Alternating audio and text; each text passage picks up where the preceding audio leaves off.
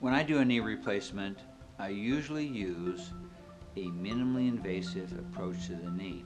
What that means is, instead of the long extensile incision, which was the standard knee approach, we use a small incision. It's usually based on the inside of the knee or medial side, on just the medial side of the kneecap. And instead of cutting up through the quadriceps tendon, the big tendon of the knee, we move around the muscle. We move everything over and we operate through what we call a mobile window, where we operate on just the portion that we need to see at the time we're doing that part of the operation.